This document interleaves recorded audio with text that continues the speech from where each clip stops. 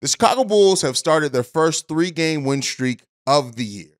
What does that mean? How have they changed their style of play to be able to get to this point? What's been the positives? What's been the negatives, even with this improved play? We're going to talk about all that, plus dive into the mailbag and answer your voicemail questions. We're going to get into all that and more on today's Chicago Bulls Central. You are now tuned in to Chicago Bulls Central, your number one place for all Chicago Bulls news and content.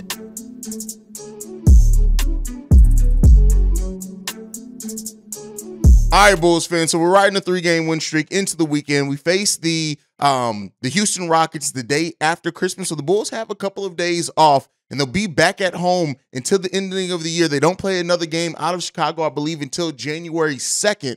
So the Bulls have a nice little stretch in which they get to stay home, play their next 4 games at home on top of that, and let's see what that does to continue this improved style of play from the Chicago Bulls. Now, the Bulls beat the Knicks last night, getting their second revenge game, and this one came on a last-second bucket by DeMar DeRozan this time. Yeah, the Bulls make us sweat for it. The Bulls make us feel it and get nervous, but the improved play from the Chicago Bulls has been something noticeable. It hasn't been all sunshine and rainbows. It hasn't been all perfect. They have moments of kind of defaulting back to the heavy isolation ball at times over the course of this stretch, but they're able to come back as a team. One of the biggest differences in the Chicago Bulls play that has gotten them to the place of having this 3-game winning streak is not only the big three playing like a big three, all being over 20 points per game in the last 4 games in a row, but on top of that, it's the defensive effort that this team is giving, the rotating out on the 3-point ball. Yeah, there are times where they still give up a nice amount of threes. Let's not act like they don't, but they do have a better effort of getting out, rotating out on there, the heads up on defense a lot more. We're seeing Zach LaVine having his best game of the season, I think, in this game, not only just because of scoring over 30 points in this game, but the brand of defense that he played and how he was able to play a little bit better defense on RJ Barrett, who was really hot and killing the Bulls all last night. Ayo Dosunmu, good defensive effort guarding Jalen Brunson in this game, not making him a complete non-factor, but just making him have an inefficient night, especially versus what he put up against us in the last game. All these things play a part in the win for the Chicago Bulls in this game, and it's great to see DeMar getting in Brunson's head as well on those last free throws, walking by saying something to him, Zach LaVine hitting the 2 clutch buckets that he hit in the fourth quarter of that game. And, you know, it's just been really good. We even got to see a lineup that some of you guys have been asking to see. Now, I don't think it's going to be a lineup we still see often, and that was Drummond and Vooch together. And in their over 11 minutes together on the court, they were only -2 in those minutes. You would like to see that be positive, but again, the rebounding, how they really nullified Hartenstein when they were both out there on the court together. And I don't think it changed. It clogged up the lane a little bit. It affected the spacing a little bit, but not as much as I thought that it was going to, though. Again, small sample size of seeing that, and it's not necessarily a lineup I think we're going to see a lot of this season. But when you look at like Milwaukee, when you look at Philly, when you look at even playing teams like this again, and maybe even, you know, when Robert Williams comes back with the Boston Celtics, even though we match up pretty well against them, maybe it's something that we can use just in specialty type times. And I tell you what, being able to go to that lineup and at least not think it's going to be a huge deficit. You may even see it a little bit if the Bulls do end up making playoffs, depending on who that matchup ends up being for the Chicago Bulls. So the Bulls are starting to learn and develop some things. We're even seeing Billy Donovan adjust better over the stretch than what he has. And, you know, while some, and we got a voicemail on it from Ricky Carroll, like to stir up the drama in this team, I do think that in the time period of since that team had that team meeting at halftime in the blow up or whatever else, they've been playing better team basketball. And that's what's going to be the key to the Bulls. It's not defaulting back to the your turn, my turn, your turn between DeMar DeRozan, Nikola Vucevic, and Zach LaVine. We need these players firing on all cylinders together and playing like an actual big three, but not only playing like a big three, leading the team. I said it last night on the post-game show is that there's a difference between being a reason the team wins and trying to be the reason the team wins. And I think we're starting to see that the players understand that as well. Being in the team, playing amongst the team, being a part of the cog that makes this team be so successful. And we're seeing that from our big three. And finally, our big three playing like a big three is really taking the team to new heights, new levels. We're starting to see how this team is bonding together in those moments, and seeing that level of play is what could help the Bulls sustain a level of play, sustain playing the identity to really get them to higher places in this season. Like I said, the big three playing like a big three. Good to see DeMar DeRozan getting in Vooch's head. Zach LaVine making 2 clutch buckets as well. And, that's in last night's postgame show. It's brought some fans to ask, should that last play have been ran for Zach LaVine? Should that have been ran for Zach? And while I do understand it, right, I completely understand the mindset behind it. Zach, who was cooking, who led the team with 33 points, who also played a really good defensive game, especially when he was switched on RJ Barrett, just how much that changed the dynamic of that game in places. But still, DeMar DeRozan is the best bad shot maker in the NBA. And what we saw this Bulls team do, and Billy Donovan do to his credit, that was basically the same exact play that they ran on for the game-winning shot. They ran that play, a play before that, but it went to Zach LaVine, and Zach LaVine hitting a good mid-range shot there. So it was the same exact play with different branches off, but as what you're going to use DeMar DeRozan for, he's been the king of the fourth. Yes, DeMar is clutch. He has an ability that's just special to hit tough shots. And I think right now, Billy Donovan does trust DeMar more in those positions. We'd like to see it go, but what we saw down the stretch of the game left a lot of promising. They ran a play for Patrick Williams for an open three. It was a pretty good play ran for Patrick Williams. He didn't make the shot.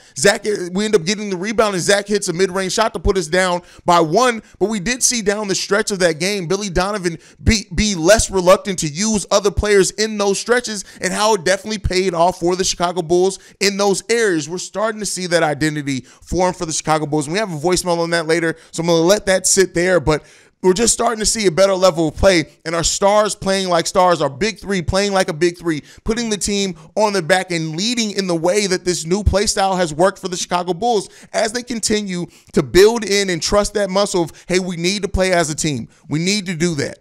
Those are the things that are really helping this team hit the new heights that we need to see. This team playing better as a team, getting better results in it. Because I tell you what, the Bulls have a tough stretch leading from the 2nd of January until the 15th of January. The Bulls have probably their toughest stretch of the season left. And with this new level of play that we're seeing from the Chicago Bulls, this new team-based, tough defense, rotating out of the three-point line, not playing the greatest lockdown defense or anything like that, but they're playing with heart defensively. And as this Bulls team are doing those things more consistently and getting better results, how we come out of this stretch in January, from the beginning of January to the middle of January, that may be what tells the story of our season, right? I've said it before, and I've fought against the Bulls fans that have been in the comments and think, hey, it's been all over, because it hasn't been all over. But if the Bulls have in those 13 days, that from the beginning of January to the middle part of January, if they do not have a solid record, if they lose more of those games than not, that's where we may be talking about this Bull season being kind of the story being written on it. Yeah, there's still enough time to maybe after the All-Star break and the trade deadline to do some things, but I tell you what, as the season gets easier for the Chicago Bulls, if they can't keep this level of play, if they can't keep this team-based style and go back to heavy isolation ball when they start facing some adversity and facing better teams back to back to back, that's a murderer's row of games for the Chicago Bulls, with only a few games in between there that are at least scheduled as easier games. But again, with this Chicago Bulls team, they've not played consistently enough to even bet on those easier games being easier games. So because of that, you really have to look at this team and figure out, like, if this team, whatever identity they're building, whatever identity they're crafting, whatever they're doing in the locker room and how they're playing better as a team and teammates, and the coaching staff is coaching better, if it continues and hold true and you still get results from that in that January schedule, I think we're going to be good money, people. I think we could look at being by the middle of January, being back at, if not above 500, if this team takes care of business against the teams they should take care of business about, and continue looking more formidable against the better teams in the NBA. This win against the Knicks is not a win that should be easily overlooked, because at the end of the day, the Knicks, who are streaking, who won 7 out of their last 10, right? Could have be on an 8-game winning streak coming into this game. This team has been playing great basketball. And while the Bulls didn't beat them handedly or anything like that, they won the game and they played solidly throughout that game. That's what we need to see from this team. I hope that level of play continues and they keep holding themselves accountable. The lineup with Drummond and Vooch not being something that was terrible either. They were -2 in the minutes that they played together. If that continues, if that's something you can use against some of the teams you just have matchup issues against in a little bit of stretches there, that's another level that this team may have unlocked and may have been able to use in better times. And so I love the way that this big three is coming together, which now raises the question, should the Bulls still look to move on from one of these big three? And I think, conversations have started down in the G League Showcase, not to say that just for the Bulls, but I'm sure some of the wheels got to turning on some deals down there. And as the Bulls do look to improve this roster, and we still have areas we absolutely that are holes on this team that we would love to see filled, whether it be it by trade or acquisition or whatever it ends up doing.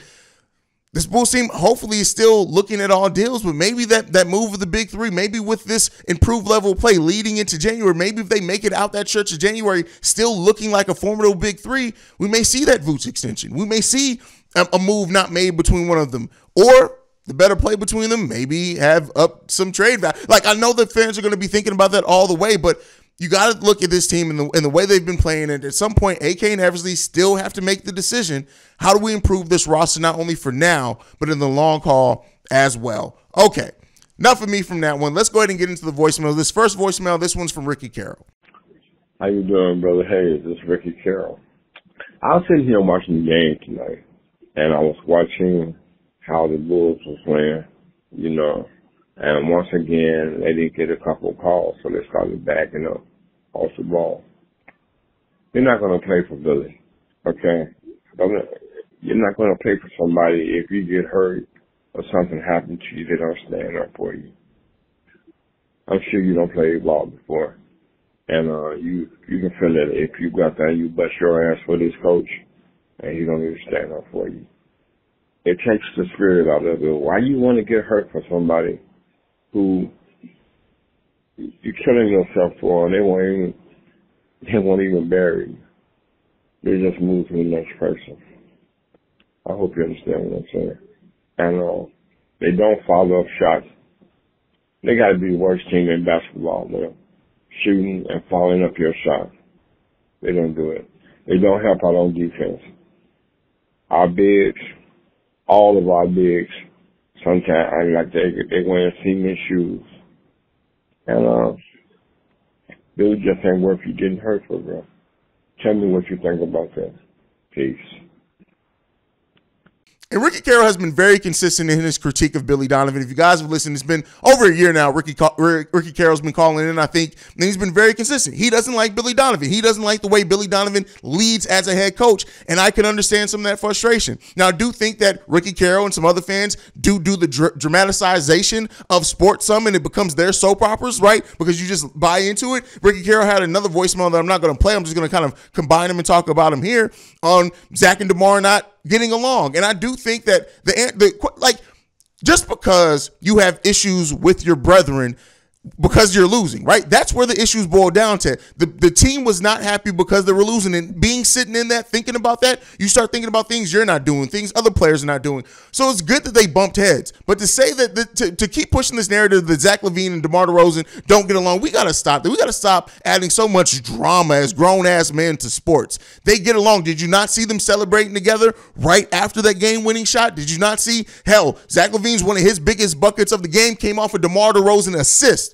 This team likes each other. It's just the fact that they were frustrated with losing, as they should be. And when you're frustrated and losing, when you play sports, since that's what you wanted to ask, Ricky Carroll, when you play sports, you should be able to look at your brethren and say, hey, listen, you're fucking up here. But guess what, brother? I got you, and we're going to fix it together. That's what this team is starting to do. That's what this team is building their identity towards, and hopefully they can continue to do. But we got to stop adding so much drama to shit. Now, as far as the Billy Donovan part of it, I do think that there is frustration with Billy. There should be frustration with Billy, his rotations, his lack of adjustments. But we've seen lately as well, as we're talking about the improvement from players, we're also seeing improvement from Billy Donovan. He's used this challenge more in the last 4 games, I think, than he did in 30 games last season, doing that a little bit more. I've seen Billy Donovan talking to refs a little bit more. We got to stop expecting people to be out of their personality there. Billy's never going to be the rah-rah head coach. That's just not how he's going to be. But he can be more tactful in the way that he goes out and tactician in the way that he goes out and uses the challenges, the way that he goes out and calls timeouts, the way that he does and uses rotations. We're starting to see Billy Donovan be better with the adjustments. Even playing Vooch and Drummond together is a huge thing of what he said coming into the season he did not want to see, right? He did not want to play those guys together. So him coming off that and playing it in a stretch where it was successful for the Chicago Bulls, I think Billy Donovan's realizing he has to step up a little bit more as well. We have to hold the head coach accountable, just like we got to hold the players accountable. I don't think it's as much drama. I think a lot of that drama is rooted in losing. I think a lot of that drama was rooted in losing. And if this team is playing better and getting the better results, I think we're going to see a lot of that calm down and this team play and continue to play more like a team. All right, let's get into this next voicemail. This one's for Michael Korn. Hey, Hayes. Michael Korn here. Just finished listening and enjoying your last show this morning about the Bulls not showing many reasons to give us fans hope. You nailed it on the head. The one thing I wanted to point out is the team just has no personality. They talked about continuity, they talked about identity, but just feels like the Bulls players these days, there's no personality. They're a joyless, they're joyless.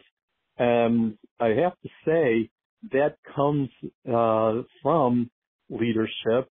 Billy Donovan's not a very passionate person or doesn't show any passion.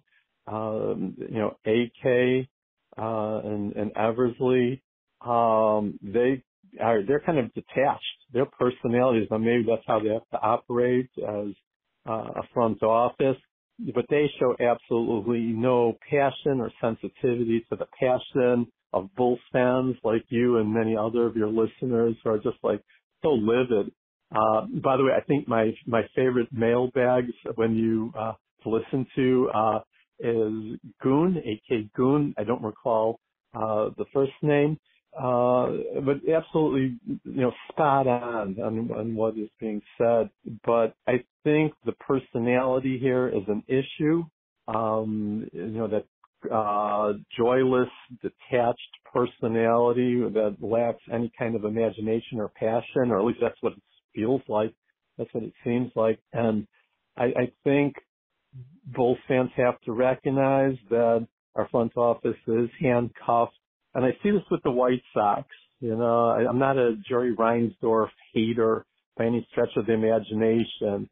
It feels like both White Sox GMs, Bulls GMs, there's just an air of dysfunctionality just because, spending is a real issue. The fact that we couldn't spring for anyone who could shoot. I like Goran. I actually like Drummond as well. But, where's the team really bringing in the pieces that it needs? And I like DeMar DeRozan, but when you see the Bulls giving up 150 points to, the Timberwolves, that's just not only unacceptable, it just really, pinpoints that, as you say, the ship is sinking. And another water analogy is many times we need the courage. All right, and Michael Korn with a great voicemail here, talking about the Bulls have no personality. I kind of linked that back to the identity. The identity of this team was supposed to be putting together in the offseason. The identity of this team was supposed to be putting together in training camp. We all saw that video because I posted it here of we got to build an identity. That was Billy Donovan, even the snaps. That was him doing that. I imitated him. That we had to do that, and we just didn't do it. We didn't do that in there, but we're starting to build that now. The Bulls players, like I said, not playing the best lockdown D, but giving that effort on D. The biggest thing that I have been harping on in my frustration with the team the last couple of months has just been the team not playing with a consistent level of heart and desire. We are starting to see that, yes, they still have lapses defensively. They still give up big stretches, but we're seeing them rebound from that better than what they have at any part of the season. Being able to lock in defensively. Zach LaVine playing one of his better defensive games. Kobe White and his defense off the bench. Even DeMar getting involved in the defense in this game. That is the thing. When you have those players that are playing active like that, I do think that personality, that identity is going to start being built. And keep in mind, we've been improving defense with missing Javonte, missing Derrick Jones Jr., missing Alex Caruso, who, while not stars on this team at all, they are definitely tone setters on the defensive side of the ball. They absolutely change the energy when they come into the games. And so for the Bulls to be able to maintain a level of defensive effort without those players, I think is kind of going overlooked in how important it is. So hopefully the Bulls are coming on the other side of that identity that we need and wanted and deserve to see them build, the identity that even the players talk about, is something that we're starting to see, and let's hope that it continues. All right, let's get into this next voicemail. This one's from Brandon L. Jett, the OG. Good morning, Hayes. What's going on? This is Brandon L. Jett. Leaving you a mailbag real quick. I just wanted to share something with you in regards to the Bulls as a whole.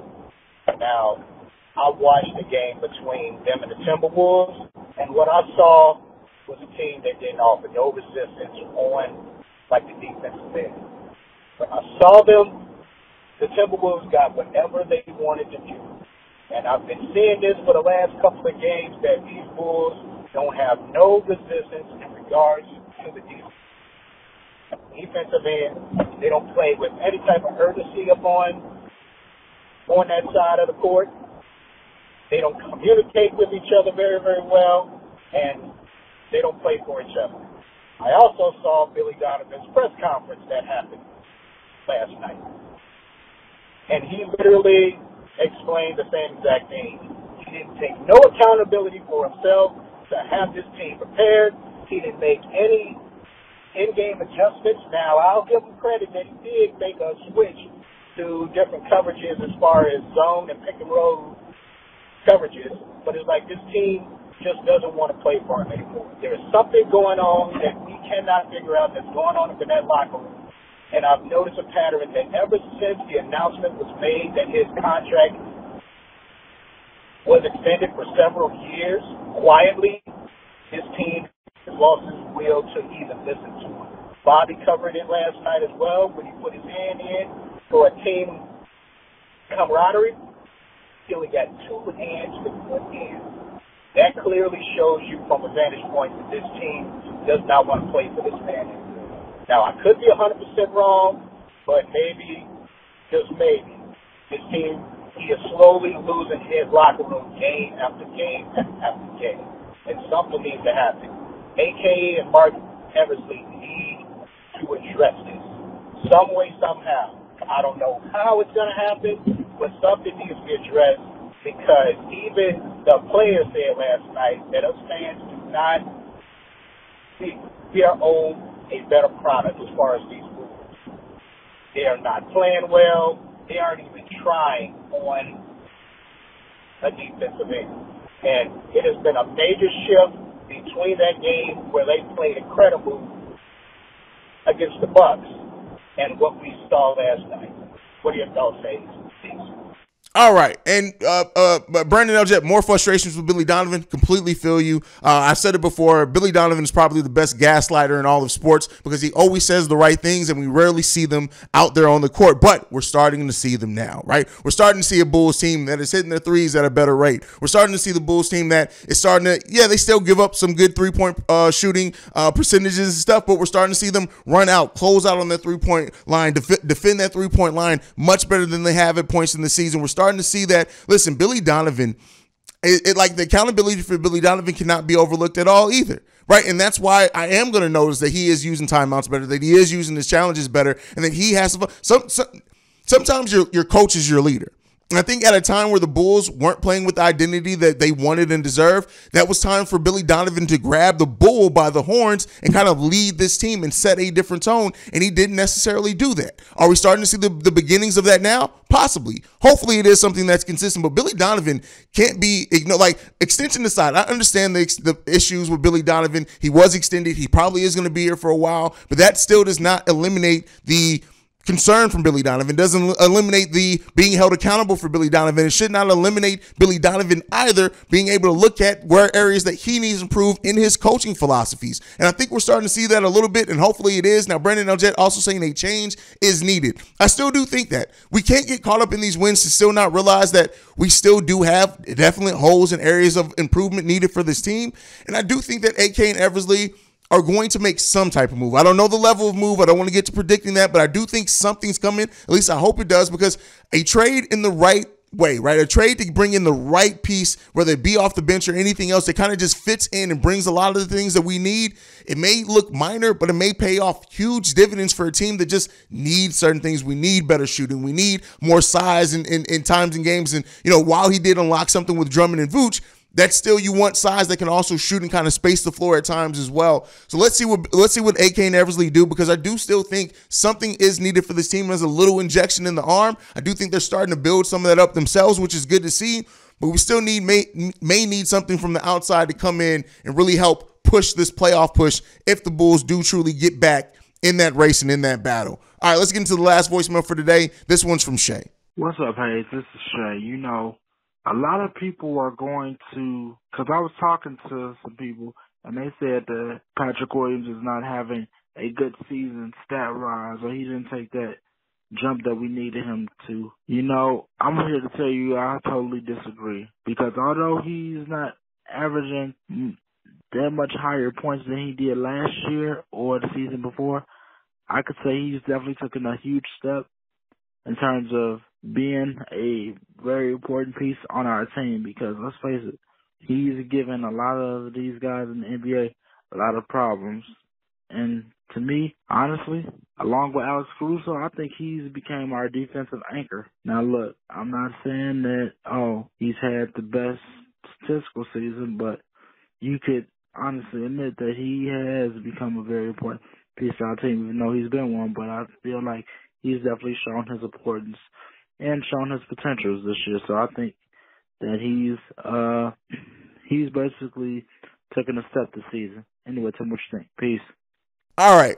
Is Patrick Williams having a good season? I think to say that Patrick Williams is having a good season is yes. He's not at all made the development that we've wanted, that a lot of Bulls fans wanted and expected to see, albeit some of that being a little bit unreasonable as far as the expectations around Patrick Williams to make a leap from year one when he only gets 8 to 9. It really does feel like Billy Donovan has Patrick Williams on a 9-shot limit. Once he does his 9 shots, it's like, don't shoot again, young man. But Patrick Williams growing in the defense, growing in understanding how to use his body, growing in his ability to put the ball on the floor and get to the mid-range. All those things Patrick Williams is showing growth. Has he shown taking that leap? No, I think him or Io haven't really taken the leap that some Bulls fans, me included, may have expected one of them to make. I always said we need just one of them.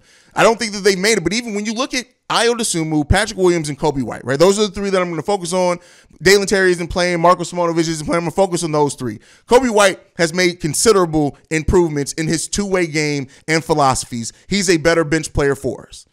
Ayo Dosunmu started off this season as our starting point guard, got demoted from that, had a stretch of bad games, maybe in the sophomore slump, but he still shows the flashes that remind us what Ayo Dosunmu could blossom and turn into for the Chicago Bulls team. Patrick Williams. Some Bulls fans, because he was the 4th overall pick, absolutely have this expectation that Patrick Williams needs to be averaging 16 points per game, and I understand that. But the reality of it is, if you look at it, he's not given those opportunities. But what Patrick Williams is doing better is not passing up as many shots. He doesn't always hit them at the clip that we would like, but he's not passing up as many shots. He's doing better defensively, understanding how to use his body better, especially off-ball defense and weak side defense and help defense. We're seeing those things grow. I gave the numbers before about Patrick Williams growing as a rebounder. He's not in position to get a lot of rebounds, especially offensive rebounds, because of where Billy Donovan has him playing out on the perimeter. But we are seeing growth from Patrick Williams. It just may not be that level of growth that most fans want to see from somebody who was a 4th overall pick. So I agree that Patrick Williams hasn't made the leap.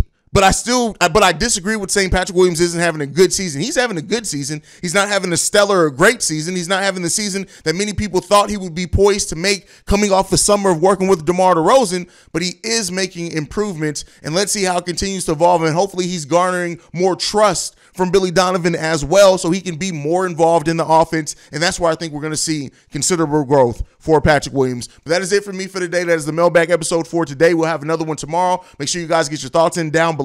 You can also send in any feedback. We'll talk about that. Make sure you're following the show at Bulls Central Pod. You can send us any feedback, questions, comments, concerns, bullscentralpod@gmail.com. You can also leave a text and a voicemail to be read or played on the show like you heard today, 773-270-2799. We are the #1 spot for everything Chicago Bulls related because of you guys. And like I like to end every episode on, go Bulls. Love you guys. See red, y'all.